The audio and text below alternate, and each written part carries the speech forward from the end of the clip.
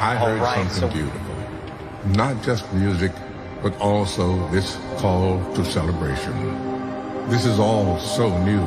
All that I have known before was a land that seemed to be in turmoil, with families forgotten, and I stopped hearing your voice.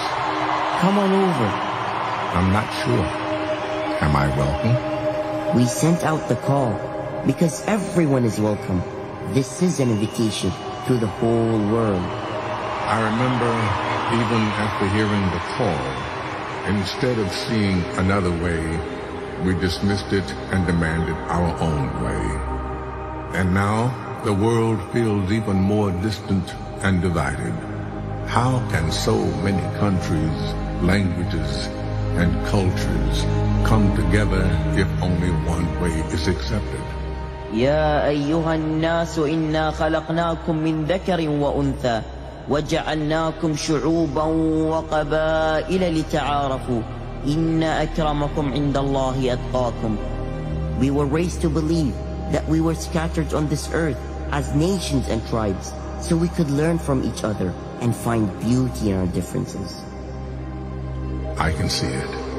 What unites us here in this moment is so much greater than what divides us. How can we make it last longer than just today? With tolerance and respect, we can live together under one big home. In Arabic, Beit al-Sha'ar is the Bedouin tent. Wherever it is built, that is home. And when we call you here, we welcome you into our home. So we gather here as one big tribe, and Earth is the tent we all live in. Yes, and together we can send out the call for all the world to join us.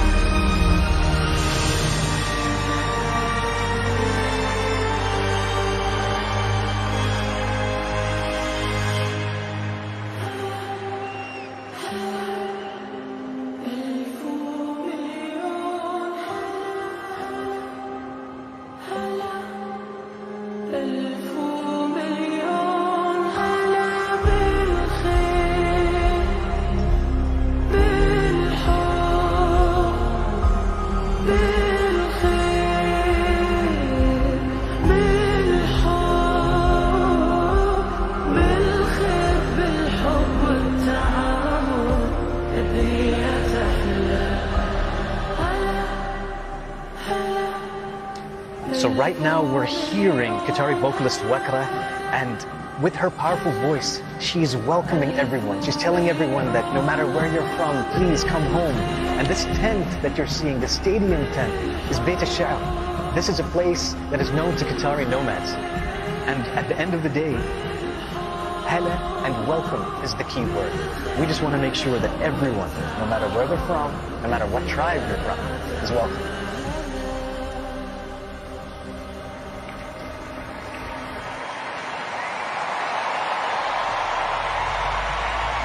Celebration in cheering for our heroes through all the differences in language. There is a common thread of hope, jubilation, and respect.